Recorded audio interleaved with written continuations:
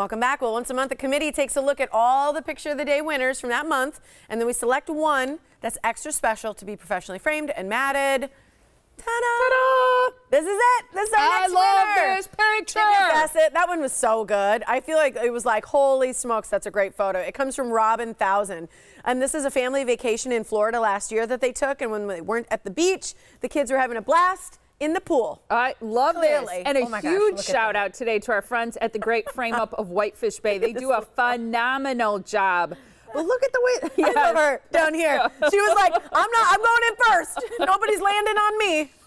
That's so cute. But I mean, to get it, that action photo all perfectly timed like that, but they pulled out the colors of the water and the swimsuits, and then the frame on the outside, this green with the trees that you see here. I mean, this is the texture phenomenal. of this looks really cool with that. Doesn't it? Palm in the back. Way to go, that's guys. Really pretty. Cool stuff. All right, for full contest, I have so much meatloaf in my mouth. Contest rules.